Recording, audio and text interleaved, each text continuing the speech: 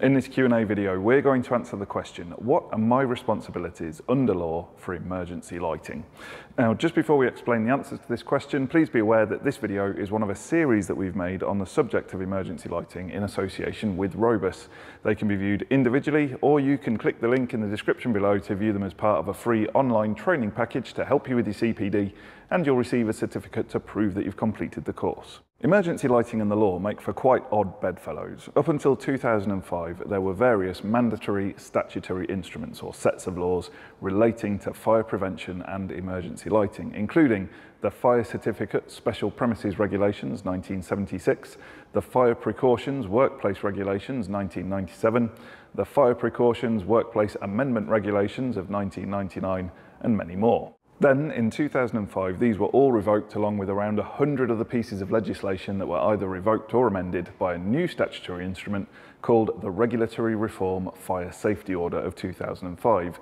This changed the focus of slavishly following a fixed set of rules for fire safety and emergency lighting, and instead applied a general duty to those in control of a premises. This general duty requires that the designer and the responsible persons demonstrate to relevant authorities that necessary precautions, including adequate emergency lighting, are in place to ensure the safety of occupants and visitors in a building. A critical part of this process is for the responsible person to carry out a fire risk assessment and, based on that risk assessment, produce a policy document covering fire safety. This will include emergency lighting.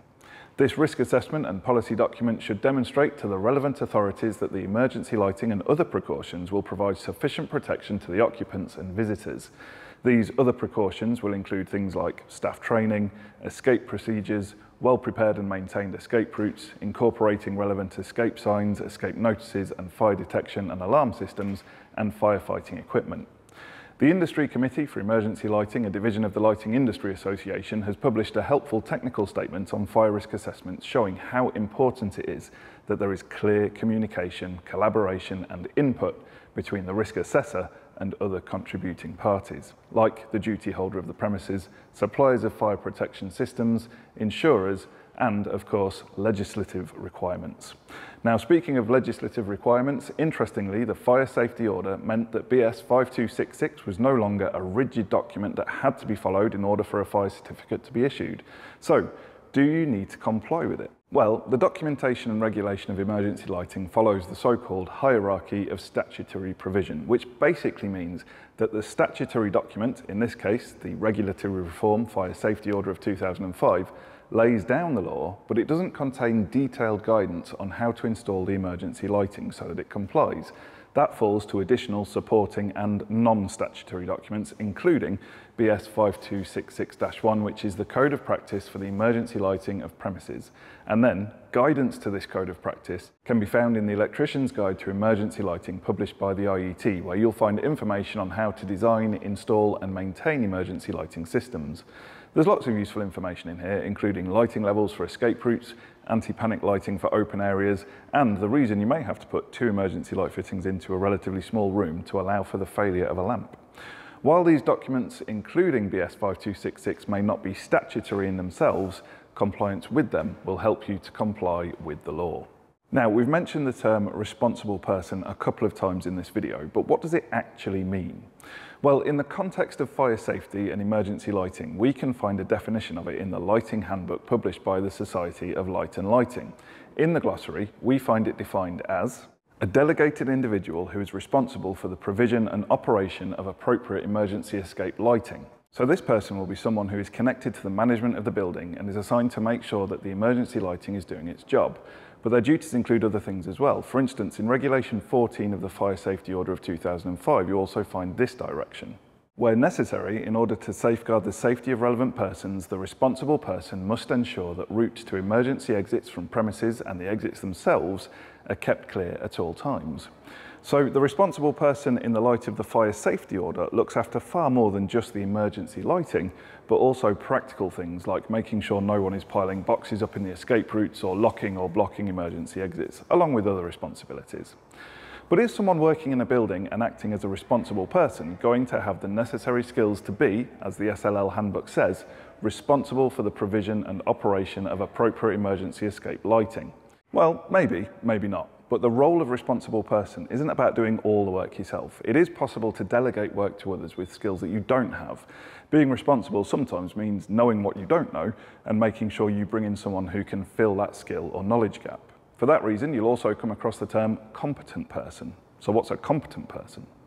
Well, again, if we turn to the glossary of the SLL Lighting Handbook, we can find a definition. It reads, person with the relevant current training and experience and with access to the requisite tools, equipment and information and capable of carrying out a defined task. Now, it is possible that the responsible person may meet those requirements of being up to date with relevant training and experience along with all the other things mentioned there. So the responsible person and the competent person may be the same person. For example, the responsible person carrying out the fire risk assessment must have the competence to do so. Or it may simply be that the responsible person delegates certain tasks they know are outside their wheelhouse. So what sort of jobs in connection with emergency lighting would require the services of a competent person? Well, we've mentioned the risk assessment, but there's other things mentioned in the Electrician's Guide to Emergency Lighting as well. One such area is design. This is arguably the most important stage of the life of emergency lighting. However, it's easily overlooked or have rules of thumb applied to it from various publications.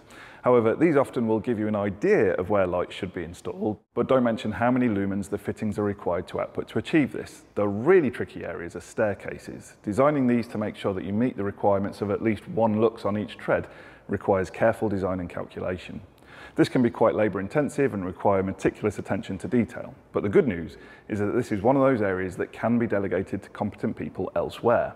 The lighting design team at Robus are ready and waiting to carry out your emergency lighting design, and they will take responsibility as the competent people for that aspect of your installation. What a huge weight off your mind that is.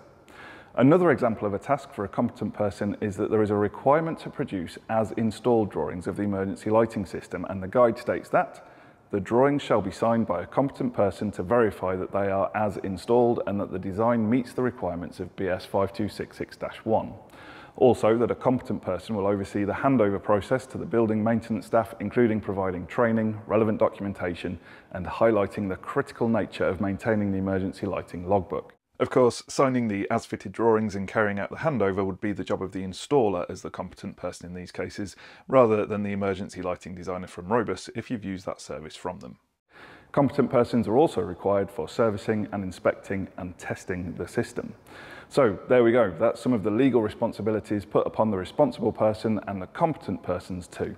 But you may be wondering, just how is the inspection and testing of an emergency lighting system carried out? Well, to find out more about that, check out this video right here, or click the link in the description below to watch it as part of our free training package to help you with your CPD, and you'll receive a certificate as well. For further information on emergency lighting from Robus, check out their latest catalogue or get in touch with them via email on info@robus.com. All that remains in this video is to say thank you very much for watching.